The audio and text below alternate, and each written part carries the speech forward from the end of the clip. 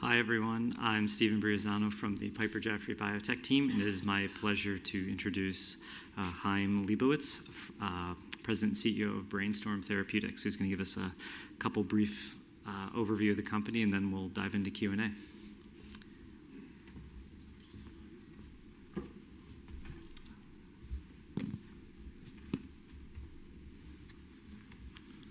Hi, good afternoon. Good morning. So we have like 5 minutes to present and then Q&A. Thank you. Just a short overview on BrainStorm. It's a US-Israeli biotech company, traded on the NASDAQ, 20 employees, a wonderful team, mostly of scientists and CMC. And we're developing a groundbreaking differentiated autologous stem cell treatment called Neuron for neurodegenerative diseases. Oh, I have it here. I didn't know. R&D at clinical stage, we treated 70 ALS patients in 3 clinical trials in top-tier US and Israeli medical centers. I'm going to pick only a few slides so we can have time for questions and answers, which is the... So this is just a word on the CMC. Since we are focused on autologous stem cells, and we now know that we have a strong elevation of the CAR T cell industry, and they lend us a lot of credibility when it comes to autologous treatments. And the truth is we fine-tuned our treatments, and it's as close as you can get to an allogeneic. We believe that autologous stem cells are the right product, specifically for neurodegenerative diseases. So what we know to do today is we get the patient into the clinic, we do a bone marrow aspiration, we send them home, and we cryopreserve the cells. We put up his own product, so we're able, this is able to provide Neuron for 2 years of treatment for the patient, only once a bone marrow aspiration. Then, whenever the doctor will order an injection, we need 7 days defreeze, expansion, differentiation, and expansion, and to re-inject. I think we started off with 45 days, process is down to 7 days, validated, and that's what we will be using for our phase 3 trial. This is very impressive.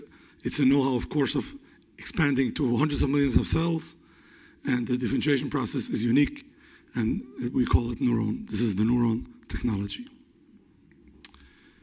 What's very important is you see the comparison of the mesenchymal cells to Neuron, which is the mesenchymal neurotrophic cells.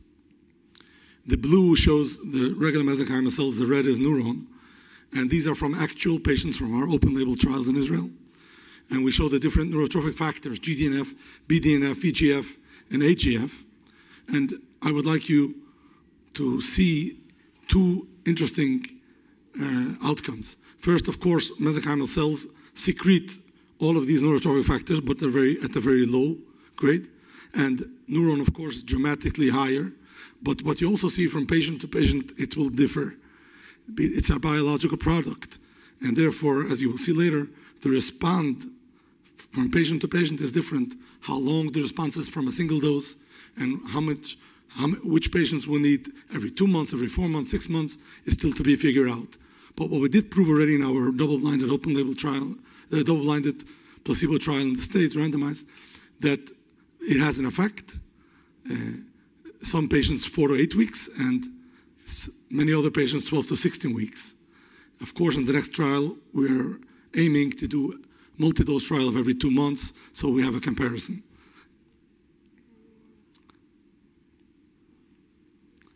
So we are very fortunate to have the best centers, the best KOLs as our PIs, Professor Bob Brown, Merit Kowitz, and Anthony Windebank from UMass and Mass General Hospital and Mayo Clinic.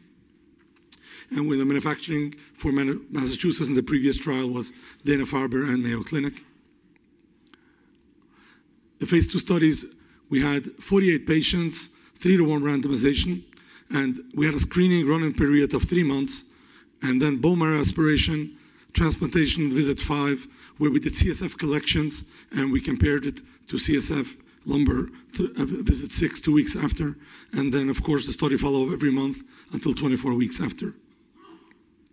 Primary endpoint was safety, secondary endpoint was ALS-FRSR, and exploratory predefined also the CSF biomarkers. I'm skipping on the, okay, so this is if you look at the mean change in slope, even though we pre-specified responder analysis, we think it's more accurate, but the industry is very familiar with mean slope for oncology, it's very common. Responder analysis, ALS has this issue that the patient to patient are very variable. So the responder analysis is more accurate, and even at our end of phase 2 meeting with the FDA agreed our primary endpoint for the next trial would be a responder analysis. But even in the mean analysis, you compare the pre-treatment to after treatment, 2 to 4 weeks after, you see a huge separation between the treated blue and the non-treated treatment red. In the responder analysis, while everyone agrees that it's more accurate, the question is, in ALS, what is a clinically meaningful benefit in ALS? And this is a paper that shows Neil's doctors say that 25% improvement in the slope is somewhat clinically meaningful, 50% improvement is very clinically meaningful.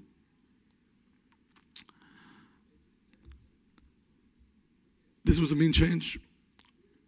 Oops, I'm going the wrong way. Sorry. So as you can see here, that far more people in the cell therapy group were responders along through the 24 weeks. And if you look at the 12 and 16 weeks, so it's very impressive. It's were very surprising results to see such a long result from a single dose, such a long response. The same in the pre-specified group. This is again the mean analysis for the pre-specified group, excluding slow progressors, which in the next phase we look not to randomize these patients. You will see again a very strong clinical effect. This is 1.5 absolute improvement in the ALSFRS-R score. It's a very high bar. I'm finishing the next slide. There are some more slides, but I will leave for question and answer.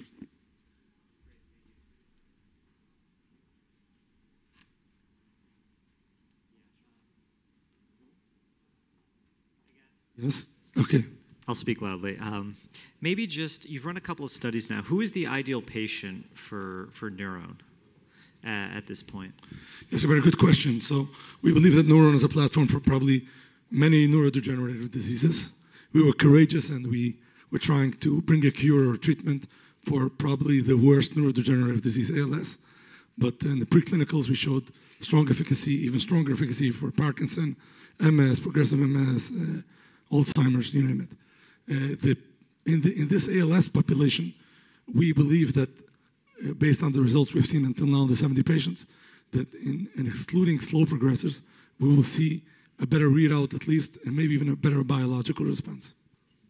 And so in the phase 3, what are some of the key similarities and differences between the inclusion criteria endpoints between the two studies?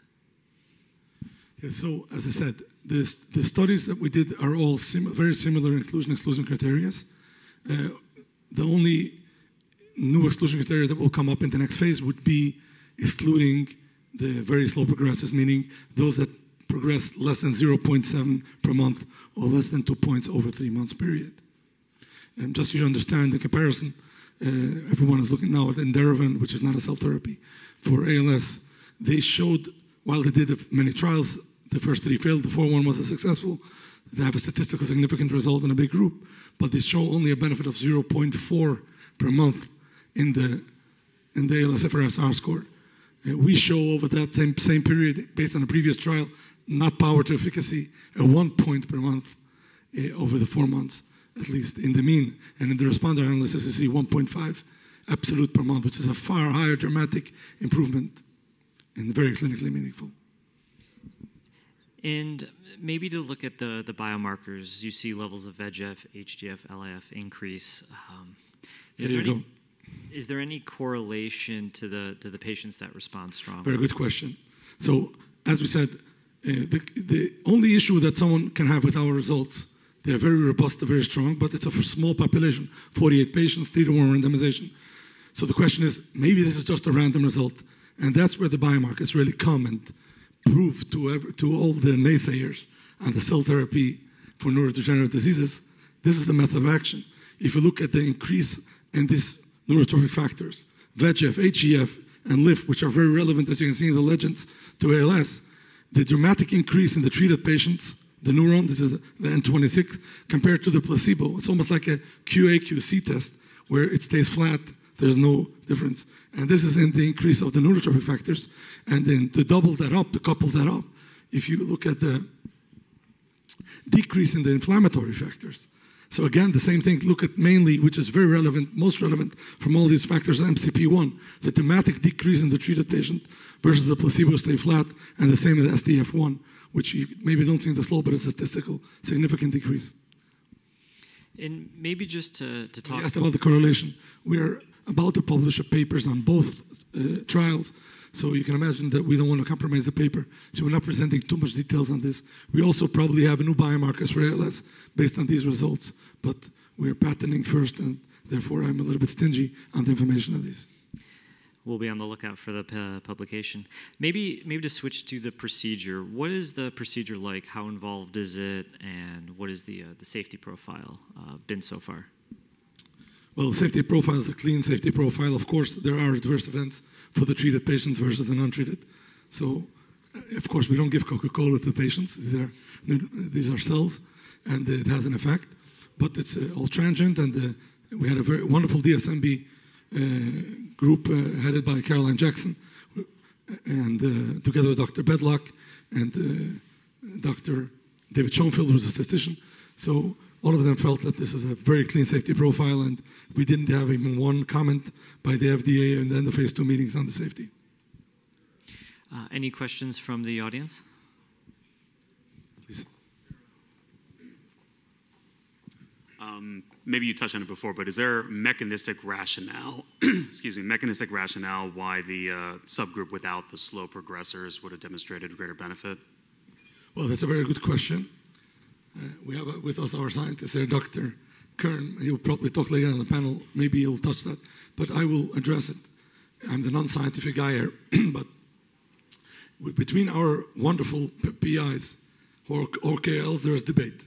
If it's only an issue of a readout or a biologic, and I'll give you a biological rationale. The biologic rationale is that the slow progressors, their inflammatory part of the disease is slower. And we see a very strong, as you see in this slide here, decrease in MCP1 and SDF1 in the treated patients. And therefore, probably the more progressed patients, that's where you see the bigger effect. But it's debatable. We had a very strong debate with probably the best scientists in the field on this. No conclusion yet. And what does the rest of the year look like in terms of news flow and what to be looking for from you guys? Okay, well, there's a lot of news flow coming up, but I can tell you what we announced already is that we are in the final phases of initiating phase 3. We will be manufacturing for the US sites in phase 3 in City of Hope. We're starting tech transfer any day. We'll be announcing it any day. And we have chosen a few additional sites, which we're going to be announcing soon also. We have a final protocol, final IB, finalizing the incent form, ICF, and we're hopefully to enroll the patients as we planned by the end of June, by the end of the half. Ultimately, how many sites do you envision Neuron? 6 sites, 200 patients, 1-to-1 randomization. And commercially, potentially more sites, or do you think that's enough centers to have experience with it? Well, we did not put out a press release this morning, so I'm thinking what I can answer. I'd rather not comment. Sure. Any last questions from the audience?